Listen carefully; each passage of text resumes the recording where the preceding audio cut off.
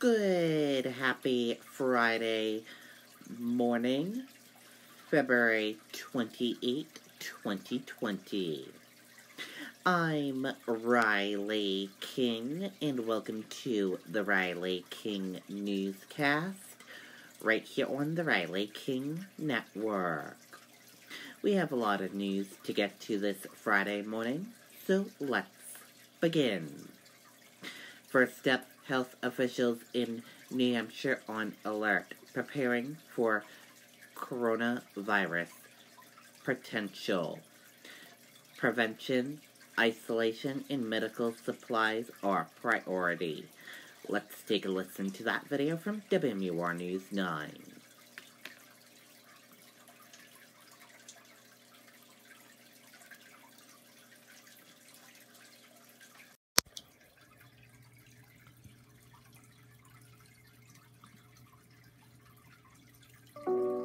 We have less than 100 dairy farms left in New Hampshire. Tell your grocer today to carry milk with New Hampshire's own logo. You can't get any more local than buying it from the farmer.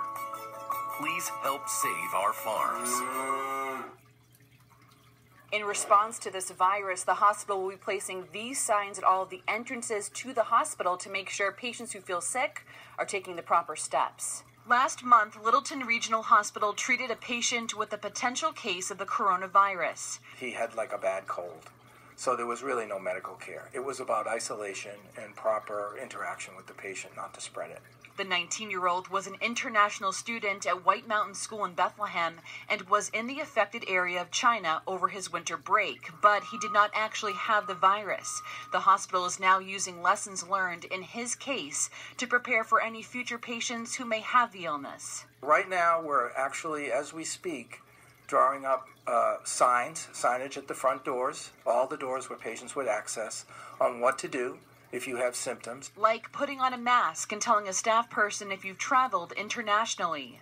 And we also have protocols on how to interview a patient to see if they qualify for becoming a patient that could be under investigation for this. The purchasing team is also stocking up on protective gear. Concerns are that we might not be able to get the personal protective equipment that we need. Understanding that this is really simple equipment. This is gloves, paper gowns, this is a mask, that kind of thing, because the world is using them up pretty quickly right now. State health officials are also preparing in a number of ways to back up hospitals, health departments, and first responders. It's getting a lot of attention, so I believe that we'll be prepared as much as we can be. Staff here at the hospital recommend that all people practice good hand hygiene for the next couple of months to prevent all types of illnesses. Reporting in Littleton, Kristen Carosa, WMUR News 9. So the chief medical officer at Littleton Regional Hospital just said that he had some concerns about getting medical supplies, but some other first responders say right now they have plenty of surgical masks to respond to emergencies. Chris Stawaz of American Medical Response in Manchester says they have hundreds of these masks on hand. He says these are called N95 surgical masks, which means they removed 95% of contaminants from the air. Stawaz says they just ordered masks 2 weeks ago and they have an adequate supply. We have an ample supply of the masks, so we always try to keep a certain number of them in reserve.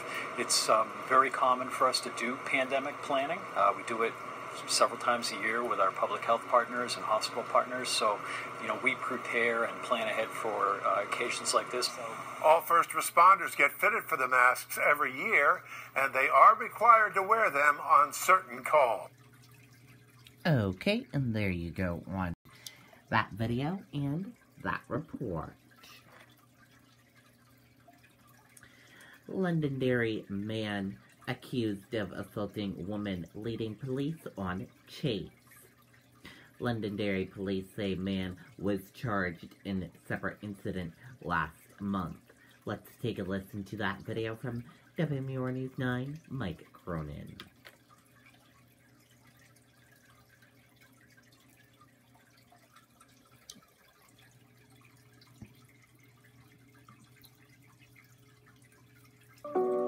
We have less than 100 dairy farms left in New Hampshire. Tell your grocer today to carry milk with New Hampshire's own logo. You can't get any more local than buying it from the farmer. Please help save our farms. 32-year-old Donald Fraze is facing charges in 2 states tonight after police say he committed several crimes ending with a dangerous ride. It started last night at this Manchester Walmart. Definitely facing some serious charges here because this was serious what happened in the Walmart parking lot. Fraze allegedly held a woman he knows against her will and physically assaulted her in her car.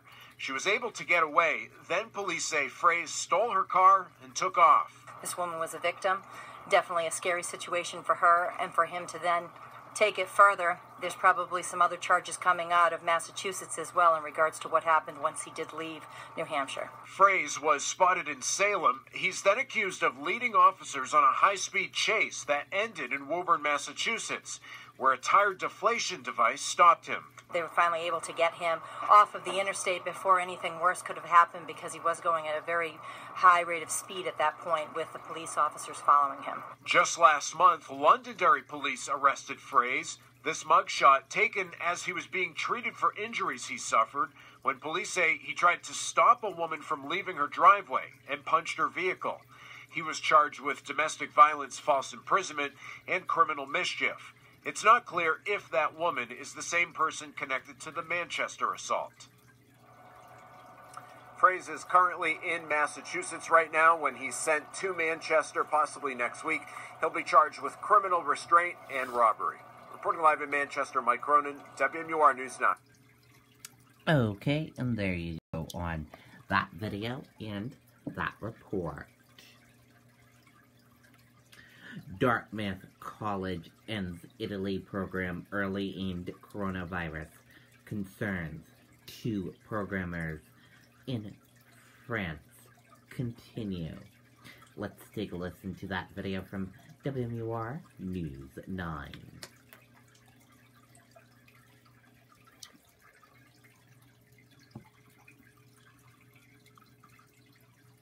At Beltates, customers will find everything they need for a building project. The brand names you trust to perform. And with a fleet of over 50 delivery vehicles, we deliver when and where our customers need them. Beltates Building Products. 9 locations throughout New Hampshire and Massachusetts.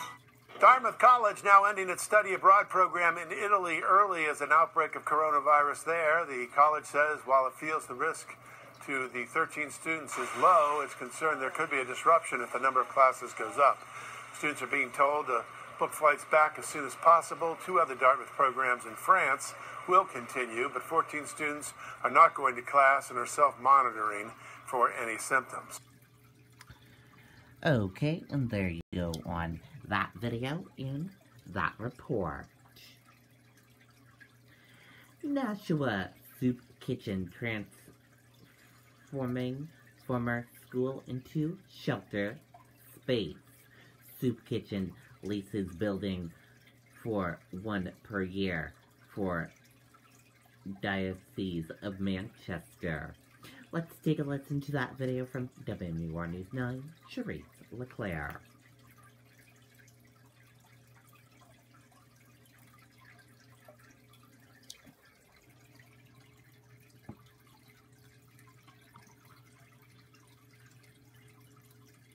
When you move homes, you move more than just yourself. That's why Xfinity has an easy-to-use online experience to get your TV and internet up and running in a matter of minutes. Awesome. Simple, easy, awesome. Click, call, or visit a store today to get started. Rooms that haven't been used as classroom space in some 4 decades will soon house individuals and families looking for emergency housing in Nashua.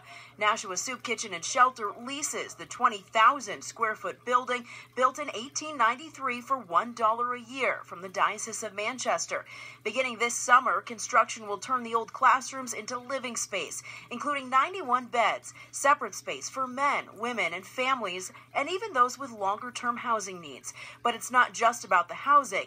NSKS says there will also be learning spaces for people to get certified in different fields, play areas for children, and a community garden outside. This is incredible. This is going to change the way we provide emergency shelter for single adults and families with children in Nashua and the greater Nashua area. We're going to more than double the number of families we can serve in emergency shelter. Now they're projecting an opening date of July 2021. They're about 75% of the way there with funding. If you'd like to learn more about fundraising, you can head to this story on our website. In Nashua, I'm Charisse LeClaire, WMUR News 9. Okay, and there you go on that video and that report.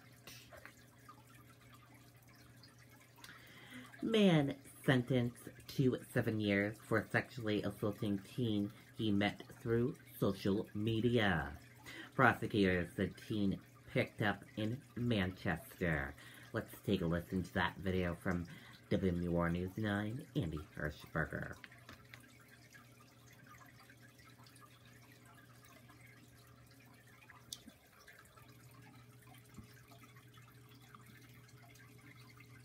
At Beltate's, customers will find everything they need for a building project. The brand names you trust to perform. And with a fleet of over 50 delivery vehicles, we deliver when and where our customers need them. Beltate's Building Products. 9 locations throughout New Hampshire and Massachusetts. O'Brien has pleaded guilty to 5 charges, including felonious sexual assault.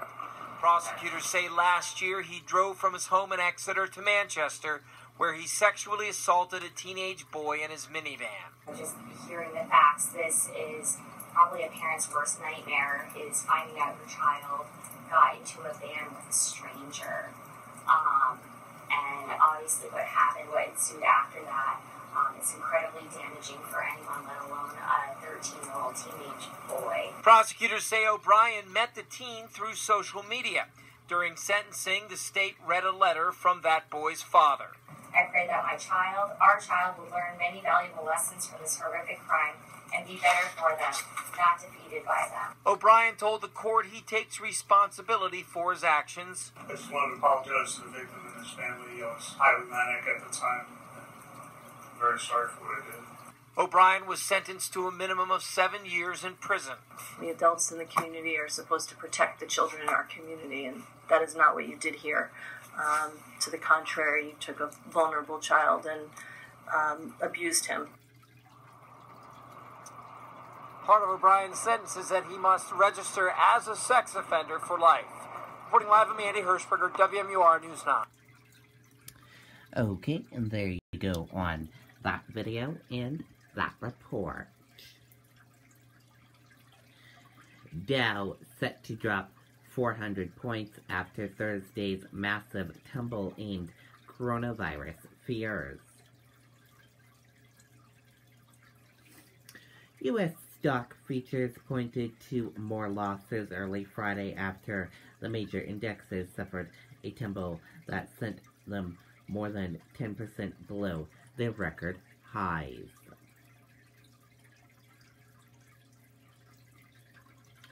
How coronavirus may impact your travel plans. Let's take a listen to that video from ABC News.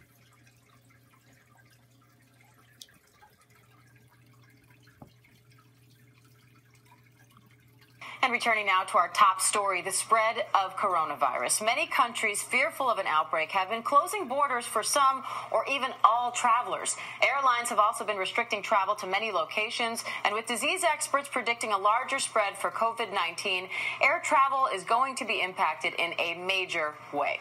So you might be asking how this might affect your travel plans. Joining us now to help answer some of those questions, travel expert Mark Stewart is here. Mark, thanks so much for being here. We appreciate it.